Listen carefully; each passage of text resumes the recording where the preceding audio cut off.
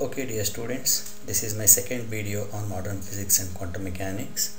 In my first video, I explained you something about historical developments which led to the birth of modern physics and quantum mechanics.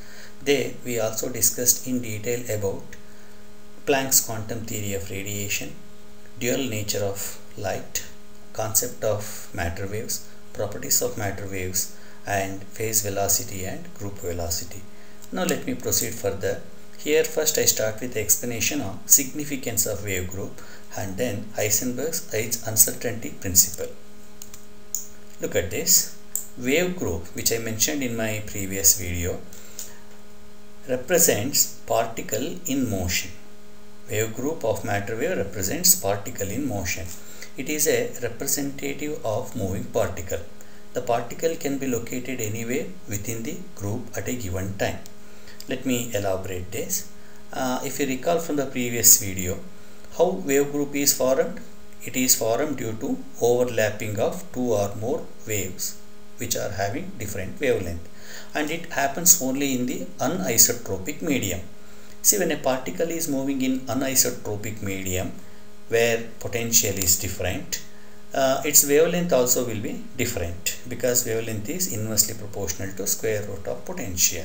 So when wavelength varies, a particle can be associated with matter waves of different wavelength. So all those matter waves overlap and finally gives what is known as wave group. So wave group is therefore representative of particle. It looks like this. So this is an envelope consisting of components of waves. So it is a group of wave, and particle it can be seen anywhere within this group whose width is delta x. Next, if the wave group is narrow, then position of the particle can be specified more accurately. On the other hand, if the wave group is wider, momentum of the particle is more accurate. What does it mean? Let me take this as x1, this as x2. So x2 minus x1 is delta x, that is width of the group. So particle can be seen anywhere from here to here. If you try to locate the particle, the probability of locating the particle will be more accurate if the group size is very small.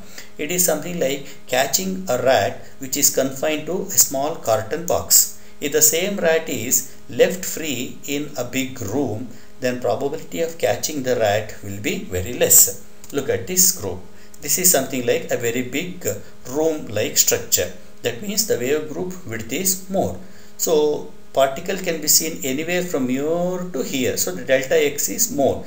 Therefore, probability of locating the position of the particle becomes less and less. Means there will be more error in the position measurement. Coming to the next point. If the wave group is wider, momentum of the particle is more accurate. What does it mean? See here, position measurement is not accurate, but you can measure wavelength of the particle with more accuracy. That means lambda can be measured accurately. And we know lambda is equal to h by p. P stands for momentum. If lambda is accurate, p is also accurate. That means wider wave group gives accurate momentum value. So now coming to the conclusion, from a given wave group which is a representative of moving particle, one cannot know both exact position and exact momentum of the particle at the same time. So wave group signifies the particle. From the wave group we can measure both position and momentum, but at a time, means for a given group, if you try to measure both of them, there will be some errors in your measurement. This concept led to the formulation of Heisenberg uncertainty principle, and the statement goes like this. In the simultaneous measurement of both position and momentum of a particle, there is always some error. The product of error in the position and momentum is greater than or equal to h by 4 pi.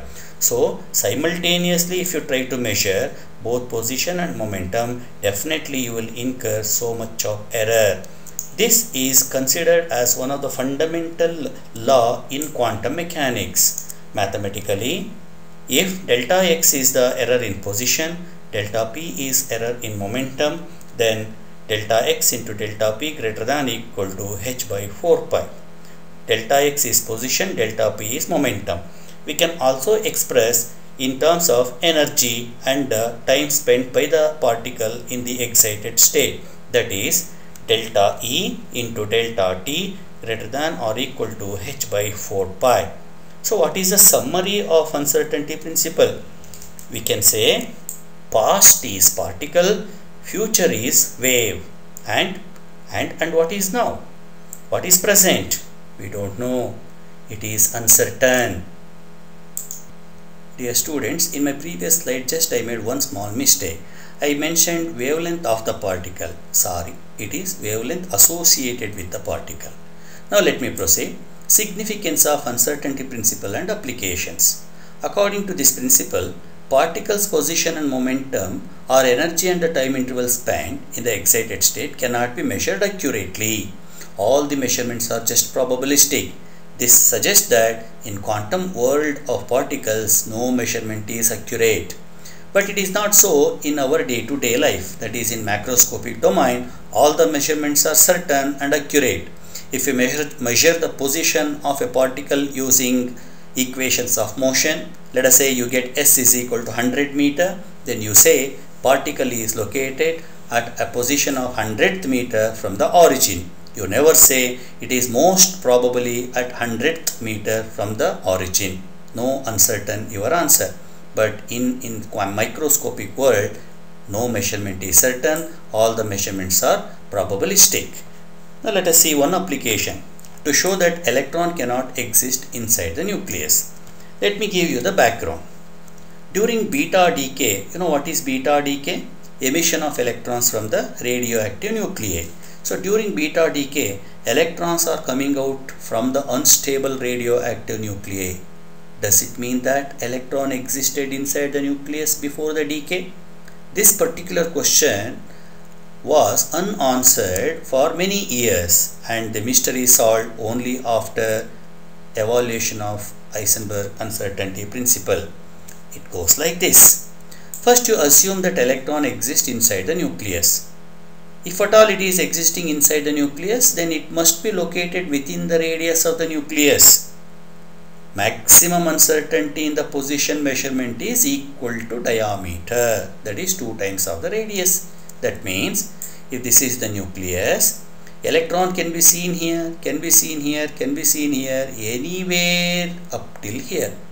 So you take the reading correspond to this position and this position.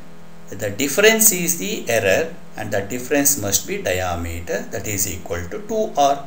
So the difference cannot be more than 2r. Therefore, uncertainty cannot exceed 2r. So delta x is less than or equal to 2r. And we know r, that is radius of the nucleus, is equal to r naught into a to the power of 1 by 3. That is mass number. Substitute delta x is less than 1 into 10 power minus 14. So if you substitute r value and do the simplification, you get delta x less than 1 into 10 power minus 14. What is a value? You can take any value for a, preferably radioactive nuclei mass number.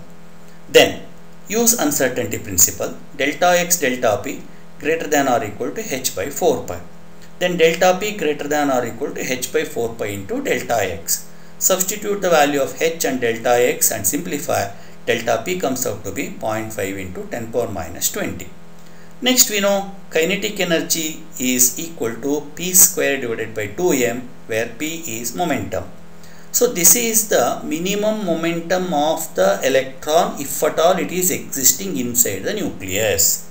So take that minimum momentum value here, do simplification, you get E as 85 MeV. That means if at all electron is inside the nucleus, it must possess minimum kinetic energy of 85 MeV.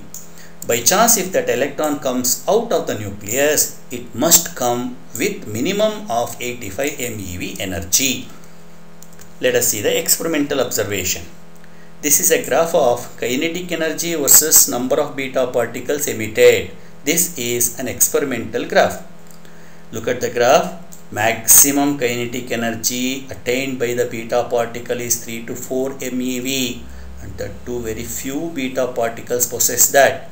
Most of the beta particles possess minimum energy. That means not even a single beta particle is coming out with energy of 85 MeV. So here is the explanation. If at all electron exists inside the nucleus, then it should come out with a minimum kinetic energy of 85 MeV during beta decay.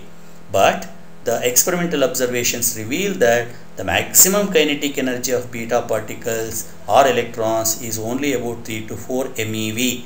This clearly shows that within the nucleus there is no electron at all.